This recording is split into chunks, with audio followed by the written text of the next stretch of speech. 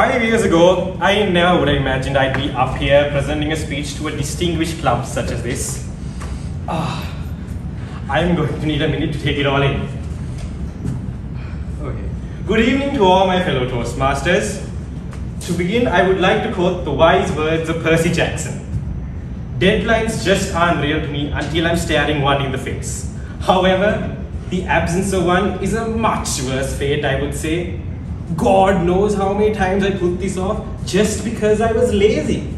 But regardless, here we are with me up here trying my best not to pass up.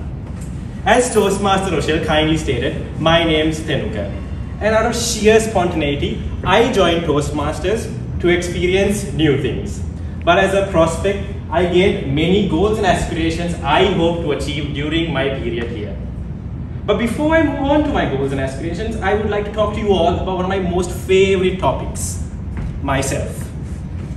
Well, for starters, I was born at a very young age, and I received my primary and secondary education at one of the best colleges in Colombo, St. Joseph's College, Maradana. And if I was to describe myself in one word, I would say spontaneous. Plans never work. And even if I was to make a plan, I would tend to forget about it and do it my own way. Is this self-destructive? Probably. Am I going to do anything about it? No.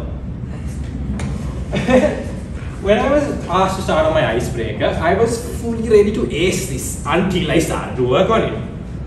My mentor, Toastmaster Salome, who unfortunately could not be here today, was always pushing me to finish it, and I'd always lie to her and tell her that I was at the conclusion, when in reality, I haven't even thought of starting it.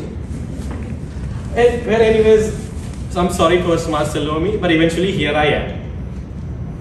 So I went through the speech material, right? And I was told that I was to talk about myself, and my first thought was, gosh, I don't want to scar these people. Maybe I should lie and try to seem sane. But then I decided not to, because that would be boring. Okay, so let me start off with a very fond memory of mine to let you all know about how I made myself who I am. So back when I was a little Thenuka, I used to be very shy and scared of talking to people. And I keep to myself. I won't talk to anyone until I met this notorious friend group in middle school, and that's when things changed. Okay, so one day we had parents-teacher meeting, right? And now my mom, who thought that I was this really quiet kid in school, went up to my teacher and was like, "Teacher, I know my son can be quiet, and I'm afraid he won't make any friends." And okay, mind you, at this time, I was starting off to be this menace at school. And you should have seen my teacher's face. Thenuka? Quiet? She screamed. And ever since that day, she always bugged me about it every time I made a small ruckus in school. But this was a defining moment for me. It showed that I came out of my shell and that I was able to present myself to society. Regardless, being this menace at school, ever since my turn to the dark side, I'd say life has been so much more enjoyable. Sure, I get in trouble every once in a while. My parents had to rush to school once a month to meet the principal. But regardless, I had my fun. Imagine being an obedient, good student. Boring. Being a menace in school, I'd say, was one of the most enjoyable things in my life. And looking back on it, feels like it's so much glee. And my parents would say the opposite, but So I had this brother, okay? Real goody two-shoes, through and through. And it's so funny, when my old teachers come up to me and they're like, "I can't believe the two of you are related. He's so good. Like, just tell me he's boring and move on." Anyways, as you can see, my goal in life is to not be boring, is to stand out from the ordinary. People that are spontaneous and are willing to do anything capture my heart. A saying that I always keep at heart is, "It is what it is." Take life for what it is and make the best of it. Now, I wouldn't say I'm an influential person, but through being this menace to society, there is one thing that I have learned, is that if you are willing to be spontaneous and take that uncalculated leap into the unknown, life becomes so much more worth living. Throw caution to the wind. Seize the day. People aren't supposed to be controlled by their own thoughts. Let go of control. Live life a little. Find what sparks joy and live in the now. Thank you.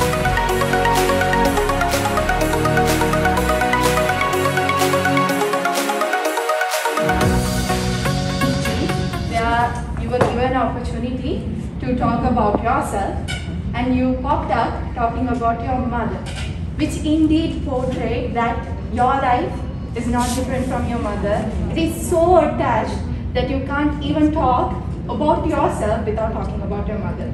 So that was the very first point which I loved about your speech. Being a girl, I am very close to my mother than my father. So it indeed hit my heart to the deep, and coming from that hardest part of your life to where you ended up in a very successful way, I really loved how you built up your speech. So that was the second point which I loved about your speech, is your flow.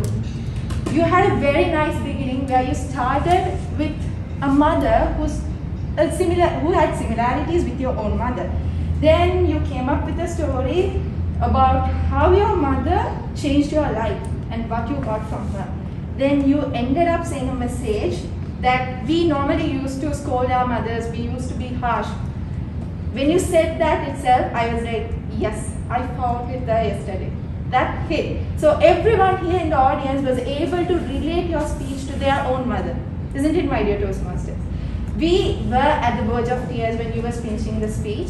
And the third point I loved in your speech was your vocal variation. Being a very good speaker, as Toastmaster Kai, I really know how your voice is vibrant and powerful enough to convince the entire audience to the mood of your speech.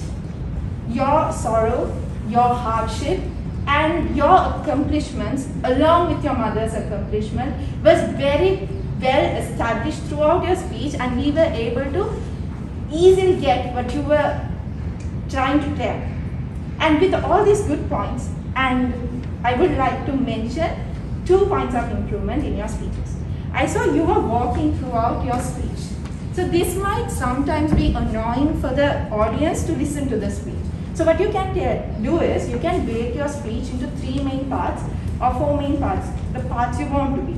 Then you can start your speech at the center, then you can move to your right to tell one story, then come to the middle, tell the second part of your story, go to the other part, left corner, to go for the third part, and finally come to the middle and finish off your speech. So this method, we call it as an ABC method, which all speakers can follow. And the second point is to avoid colloquial language. I know you were really emotional when you were speaking, but let's make sure, since it's Toastmaster, we need to be a little official. So let's try to avoid colloquial language, and otherwise, your speech was one of the best icebreaker speech I have ever heard in my Toastmaster journey up to now, Toastmaster Kai. With that, you have done justice to your icebreaker, and congratulations in completing your icebreaker, and I would love all the members to give a standing ovation in order for Toastmaster Kai finishing his